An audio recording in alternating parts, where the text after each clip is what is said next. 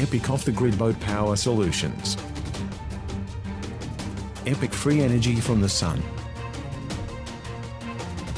Epic drain plug LED lighting. Epic interior LED lighting. Epic fish attraction and fun for parties at night. Yarcodius. Something epic on the water. So you probably saw my other wiring video. If you haven't, you can check it out. But basically all I did to enable that remote to function, this is a DC style plug, and this is what came with the wireless remote.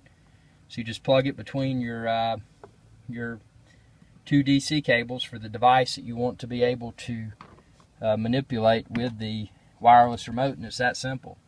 So couldn't be happier. If you're looking for a really cool do-it-yourself boat lighting project, you can use that remote for a magnitude of DC devices. You can use it for lights and other applications as well. So just a really affordable and versatile and convenient way to control your boat's lighting and or other DC accessories.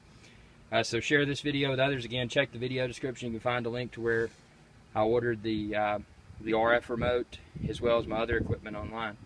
Y'all have a good day.